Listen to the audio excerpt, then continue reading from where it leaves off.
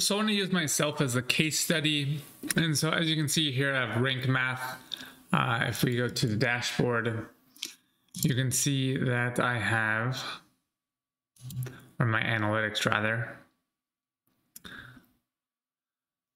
overall 19, not great, not amazing. Search impressions 4,000, total keywords 79, searchable clicks 18. So like not amazing stats, right? Like one thing in the top one, 3 things between 4 and 10, and 24 between 10 and 50s. Not amazing stats.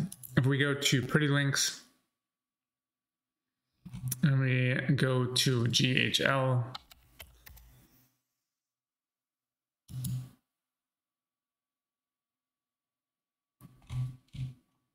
you can see right here I have 3,000 clicks. Not too bad, I think. And that has allowed me to make some money with GoHighlevel.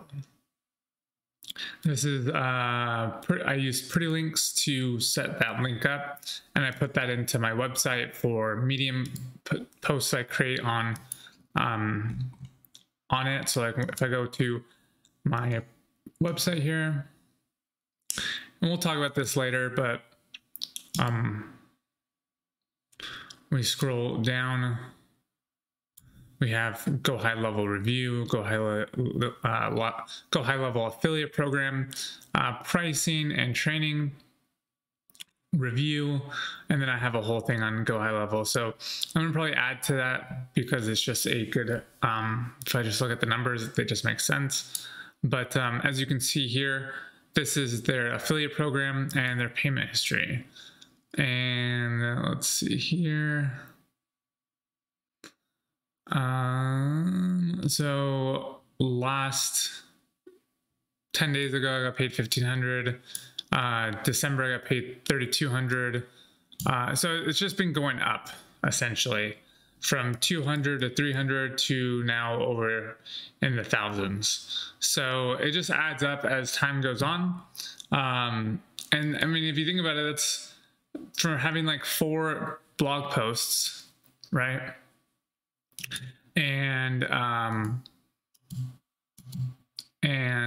like a few videos on YouTube, I'm making $1,000. And if you think about that, I can then take that to like Flippa and then sell it, right?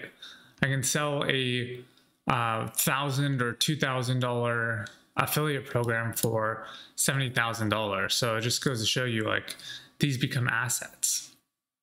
And so that's why I want to show you, because this one's kind of all about SaaS and a bunch of different things, but affiliate marketing and crypto and a bunch of everything. So this is my like main site.